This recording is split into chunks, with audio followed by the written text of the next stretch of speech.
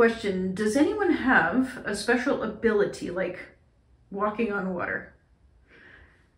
Some people think the reason God doesn't give people abilities like that is because he knows that we wouldn't use them wisely and they wouldn't make us happy anyways. We'd just get into trouble with them. We've been pretending that we're on a journey through the magical Candy Valley. And today we're imagining that we're trying to cross a river made of pure caramel.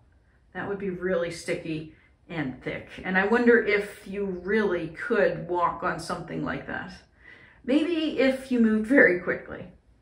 It's fun to imagine silly things like that, where you can do things you couldn't normally do. Like, what if all the furniture was made out of candy? You could just take a bite out of your chair whenever you got hungry. But we live in a world where God has set up the rules a certain way for his own good reasons.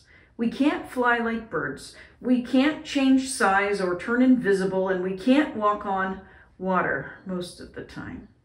You see, God has authority over all nature and creation, and Jesus, who is the Son of God, had that authority.